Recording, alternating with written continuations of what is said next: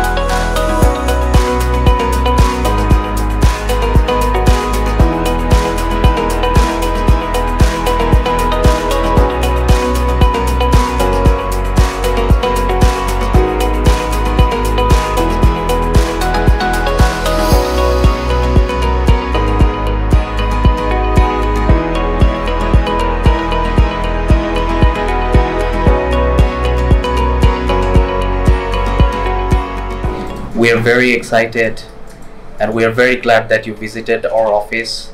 You meet us in person. You have organized this company not only, in a systematic manner, not only for the patient but also for the employees who is working in here.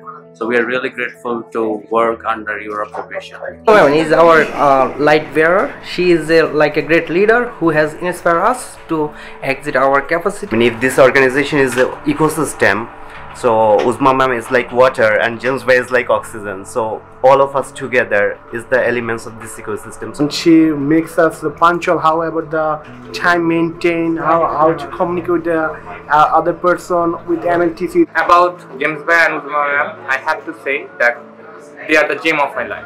Because when I have no job, James Bay selected me, and after that I'm joining as a member service department, and after that they keep faith on me. After that I'm going to the payroll customer service as a team leader, that they selected me as manager. I would like to just mention one thing, that words cannot even qualify, not even quantify how helpful your guidance and your advices have been for us. We're really grateful that right now you're among us. We have been waiting for so long. She is such an amazing personality, such an inspirational for all of us, and his hardworking, his patience and interaction with us is amazing. So in one word, she is like supportive. So why we can say she's supportive, like whenever we need her, even in the like midnight during an assessment, the nurse is not calling or picking up our calls and we need a Spanish translator, so she can arrange.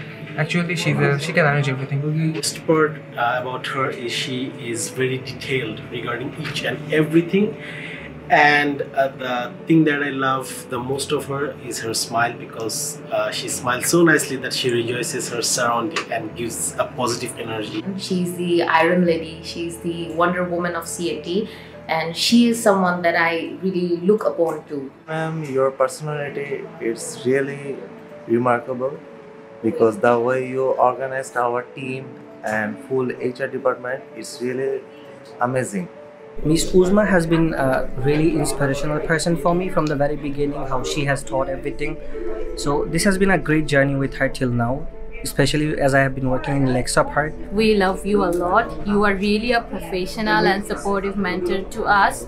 I have learned a lot from you. I have learned the professionalism. I have learned how to talk very nicely with confidence.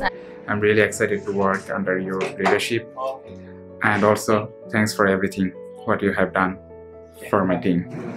If I say very particularly, she is tremendously genius. She is braver than she seems. She is stronger than she believes. I always love to do coding and try to implement new ideas with with it. Okay, so the Uzma ma'am was the first person in this company who valued my ideas and gave me a platform to show my ability.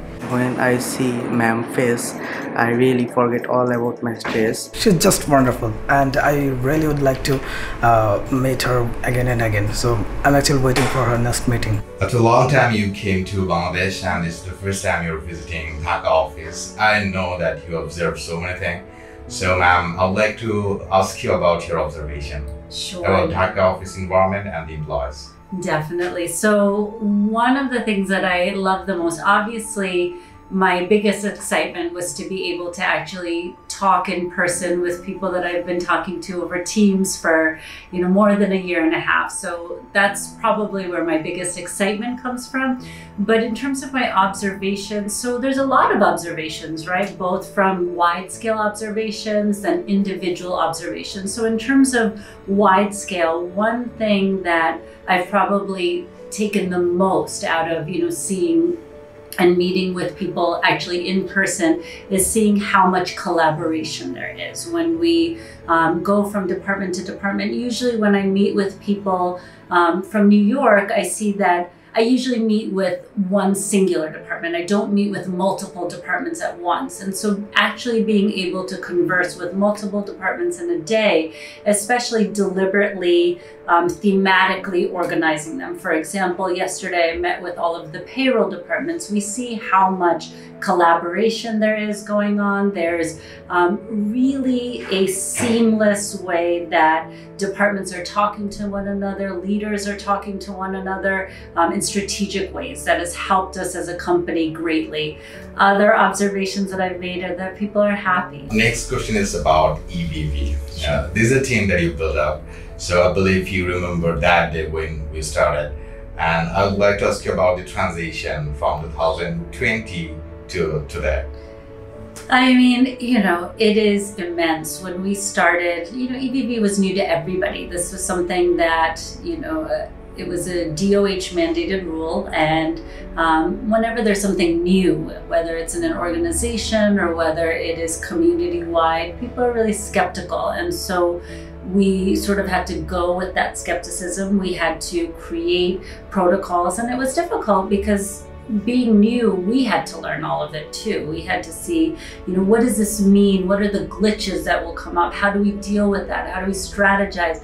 And so we had hours of training. We joke that there were days where we had, 5-hour trainings over Zoom. And was it worth it? Absolutely. Because now I see a team that's confident, that really feels comfortable trying to solve any remaining issues. I mean, my goodness, I really mean it when I say I think that they're the best EBV team in the state, if not the country, because not only do they really know what's going on, but sometimes, I joke that they even answer questions and solve problems quicker than HHA or, other EBV companies out there, because they are really living it day by day.